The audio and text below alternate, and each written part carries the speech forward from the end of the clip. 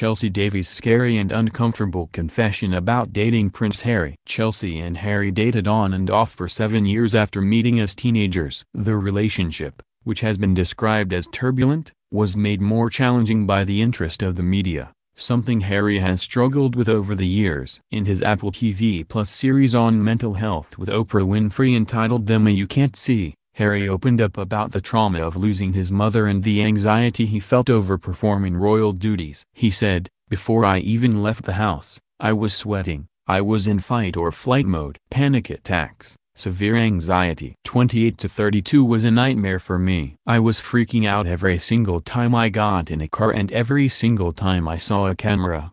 He added, "Everywhere I go, every time I meet someone, it's almost like I'm being drained of this energy, picking up on somebody else's emotion."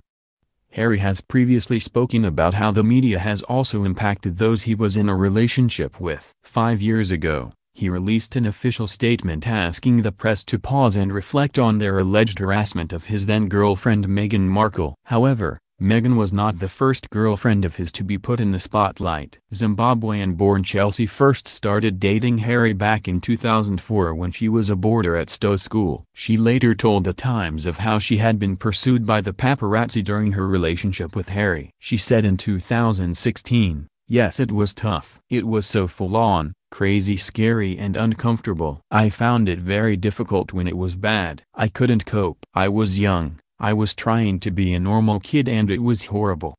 Harry was all too aware of how bad it was for Chelsy. In an interview for his 21st birthday, he was asked about the effect of the press on her and he said, "I can see how upset she gets. My girlfriend is somebody who's very special to me, and yes, she's gone through some very hard times." As a young woman, Chelsy was trying to build a career in leverage law, which she found exhausting with back-to-back deals, working till 4 a.m., conference calls at 8. But when she did have time off and wanted to blow off steam with her friends, pictures of her exiting nightclubs ended up splashed in the newspapers. She said, "I like to enjoy life, but I like to achieve things and am very ambitious. They can be forgiven for not knowing I was working really hard. I didn't shout about it. If you go out once, they take a picture, but they don't take a picture of you going to work every morning. It's of you falling out of a nightclub at 4 a.m.